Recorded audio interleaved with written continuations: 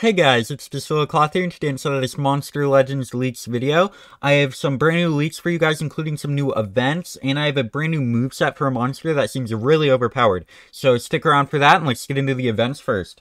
So the first event we have is the Monster Week Mythics. So there will be some Mythics inside of the shop, and you can buy them for gyms. They are pretty cheap, so I do suggest you guys get them, depending on which ones you're gonna get, because some of them aren't worth gyms, but some of them really are worth gyms. So I suggest looking up a tier list or something before you buy stuff, so that you can be sure that you're not wasting your gyms. And then we have the Metalhead Challenge, so you can get this Cosmic Mythic Metalhead. He's coming back. He was in a maze a long time ago, so I do suggest you guys try to get him since he is inside of the Do book, the Do and Friends book, so you can do some really great rewards if you end up getting him and everyone else. And speaking of everyone else, we also have a Keythor Challenge, which is a legendary inside the Do and Friends book. And then we also actually have a Metalisha and a Glamhead Challenge, which are also monsters inside of the book. So if you get all of these, if you already got the Do, I definitely suggest you guys try to get these, because if you get all of these and the Do, you get a bunch of great rewards. So yeah, definitely suggest you guys do those events. And now let's look at Captain Alvid. So Captain Alvid is a brand new Cosmic Mythic coming to Monster Legends very soon. It will be inside of the next maze, and it actually seems pretty good. So I definitely suggest you guys try to get him. And as I already said, it will be in a maze, and it is right here, the Ghost Fort Maze. And its trait is at rank 0. She's immune to immediate death, which is interesting. There aren't that many monsters with immediate death, so I don't know if that's really worth it. And at rank 1, she gets immune to sunburn, which is also interesting. But at rank 3, she gets evasion. So if you can get her to rank 3, she's really good. So definitely just that. And now let's look at her moveset. So the first move is Captain on Board.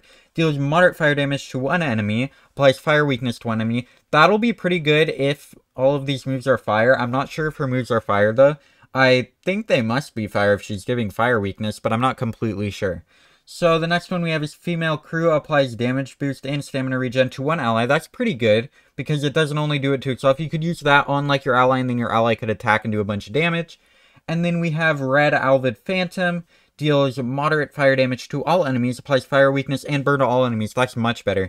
So applying fire weakness to all enemies can definitely be way better than the one that just gives it to one enemy. And if you're pairing this monster with other fire monsters, you can do just tons of damage with that. And the burn is just cherry on the cake.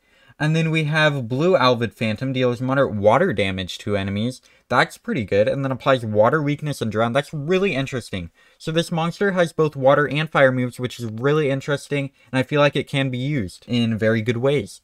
So next we have Ammo Reload. Applies damage boost, precision, and stamina regen to all allies. That's a really good support move. I'd definitely run that. And then we have Dual Ember, which applies evasion and damage boost to one ally. Requires cooldown. That's a pretty good move too. That is much better than the one that just applies damage boost and stamina regen in my opinion. But I guess you could run both for the stamina regen. But I feel like the evasion is just better than stamina regeneration in general. So yeah, and then we have Siren's Cry. Applies triple damage to all allies. That is a really good support move. I definitely run that. That is a very, very good move.